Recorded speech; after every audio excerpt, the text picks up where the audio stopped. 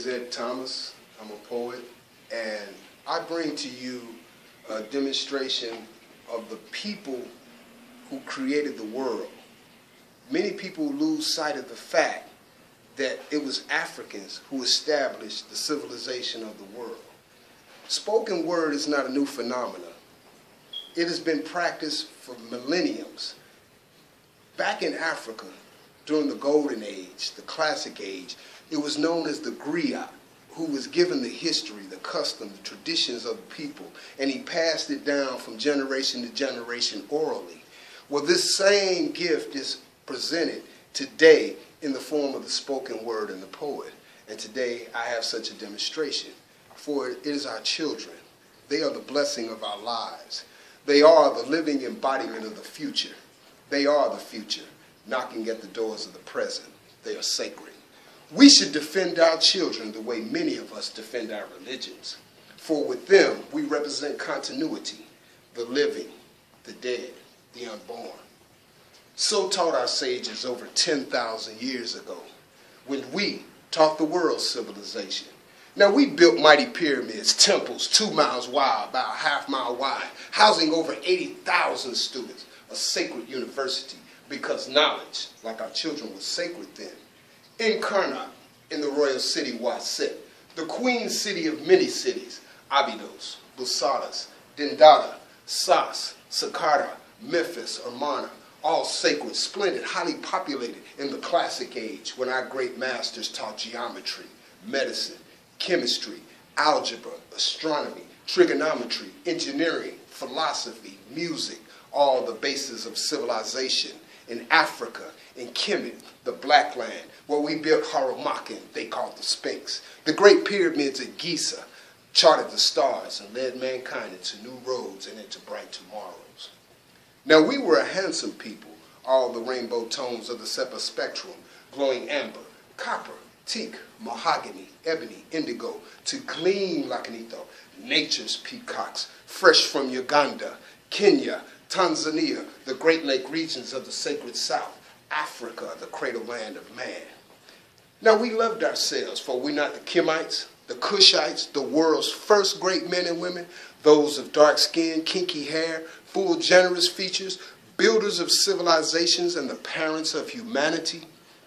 That great sun is set, but the scarlet glow of its splendor lives on in the myths and the legends of the world, where once there was a golden regal people, black as night, who harnessed minds to divinity, grew mightily, became godlike, named the stars and planets, performed miracles, raised the dead, harnessed nature's laws, and explored the depths of the human mind.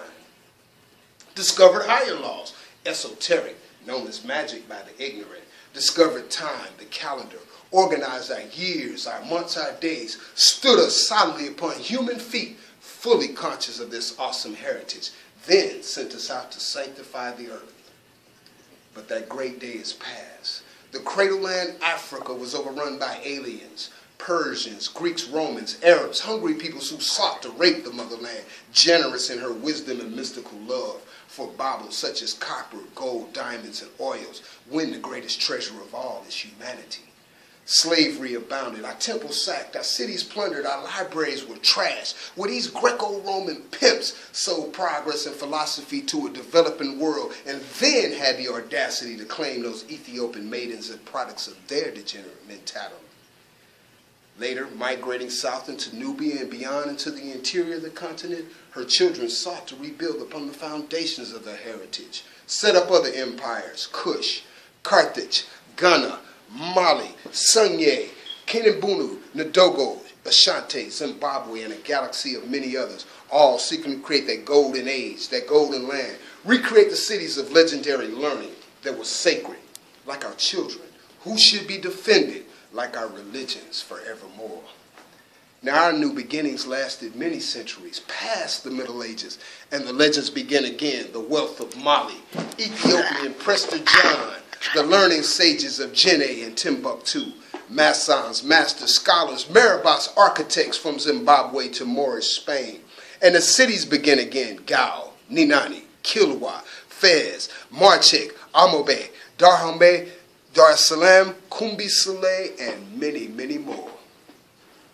But the legends and the wealth, they attracted new marauders. North European pirates descending from Visigoths and Vikings, now known as Frenchmen, Englishmen, Germans, Belgians, and Dutch.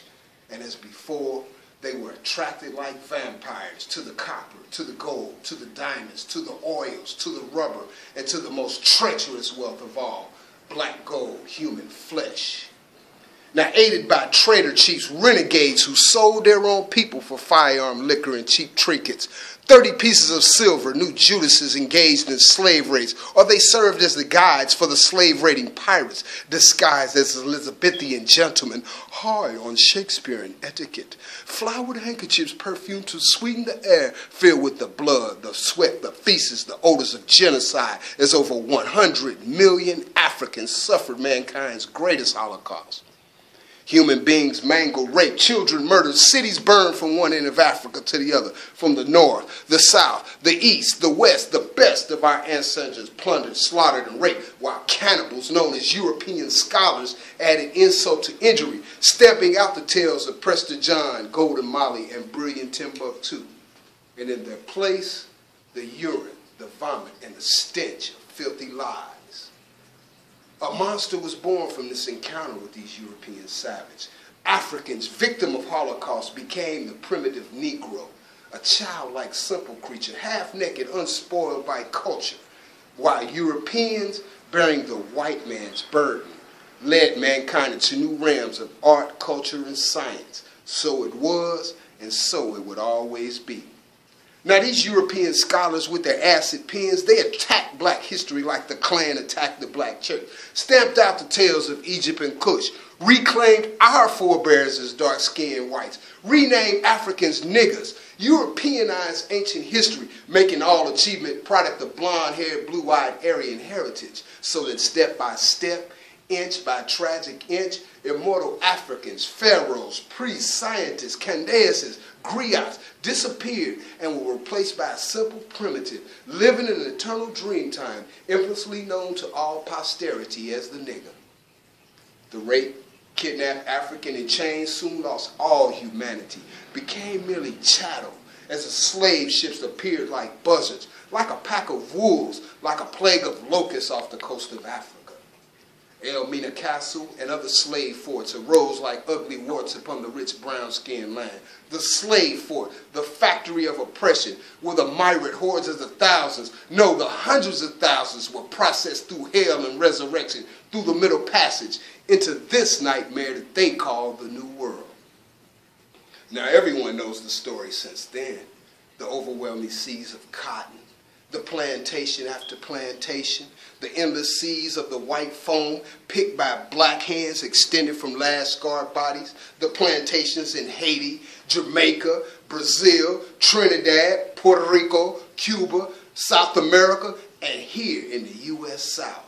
The plantation, the new factory of oppression, where Red Butler and Scarlett O'Hara fanaticized about being New World royalty, while millions of warm black bodies bent over cotton, tobacco, and sugarcane in Dixie, in the Black Belt, the Tidewater land, where the soil was fertilized with human sweat and centuries of human blood. In the land of Magnolia, where the sad songs were sung. In the land of the poplar tree, where our lynched and mutilated fathers hung. The burning cross, the rebel yell, those terror nights of kerosene that filled our children's dreams with real boogeymen from them rednecks that their stricken eyes had seen. Land of oppression, the burning crosses and the lynching trees. Land where our people struggled just to be free. Now, after civil wars and reconstructions, betrayed again by the Yankee capitalists, re-enslaved, euphemistically called sharecropping. But we created a culture, rediscovered songs, customs, and lifestyles and religion, and became a new people, a nation in captivity, the African-American nation, the African-American people in our black belt, rooted in the rich red earth. Now, we struggled into the 20th century with W.D. Du Bois, Niagara, NAACP, the great Garvey, Pan-African prophet saying, "Up, you mighty race!" we heard in the U.S., the Caribbean, and the beloved colonized motherland. A people, a race struggling to grow, becoming workers and leaving those cotton and cane fields and coming to the Harlems of the world. A battered, brave, determined people, strong men again, accompanying our queen and our queen mothers. Ida Wells, Mary Bethune, Adelaide Moore, Clara Mohammed, Betty Shabazz, Amy Garvey, Rosa Parks, Angela Davis, Assata Shakur. And listen as Margaret Walker sings all these beautiful anthems for my people. The great African, having survived a rebirth in the diaspora, far from the cradle land. Pyramid builders turned workers, warriors, teachers, poets, singers. Dr. Ben, Willis Huggins, Doc, John Jackson, Asa Hilliard, William Hansberry, Carter Woodson, J.A. Rogers, Niall Akbar, the new master teachers who will elevate the race, rebuild those pyramids of knowledge, fulfill the dreams of the prophets and the martyrs, Adam Powell, Medgar Evers, Malcolm X, Dr. King, Fred Hampton, Mark Clark, George Jackson, Featherstone, the holier warriors, singing while we struggle, dancing in prayer, hooking and bobbing and weaving like Muhammad Ali when he was the people's champ of all mankind, with the blues people and the jazz players as we hear Miles Davis playing that Coltrane spiritual song to the birthing of the soul of a new world a coming.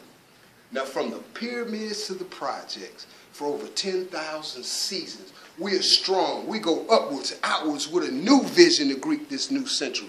And from the pyramids, from the projects, and from the projects to the stars, we will advance with liberation, a struggle of our rising tide. And with our sacred children, we will greet that rising sun. We are one. We are one. The living, the dead, and the unborn. Asante Saka.